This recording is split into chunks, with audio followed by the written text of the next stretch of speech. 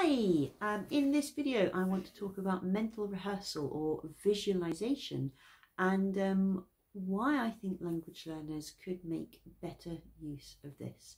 Basically, we all visualize stuff all the time. We just don't realize that we're doing it.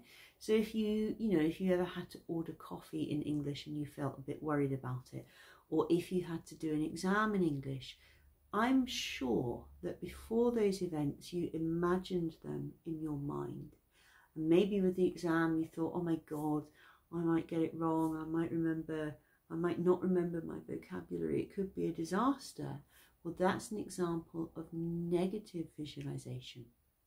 When we use positive visualization, we are actually making sure that we get the results that we want and deserve. That's why I think you need it.